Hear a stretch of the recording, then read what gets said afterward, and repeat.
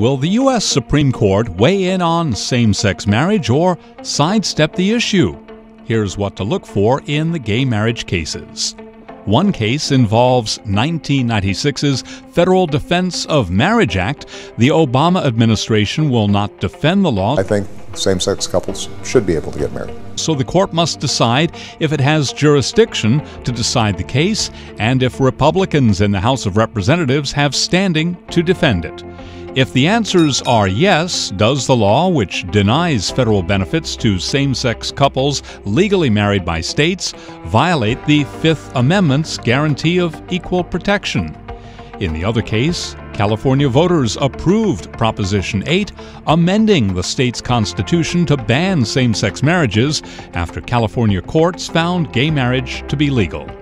The Supreme Court must decide whether proponents of Proposition 8 have standing to sue. If they do, the court will decide if the Equal Protection Clause of the Constitution's 14th Amendment prohibits the state's same-sex marriage ban.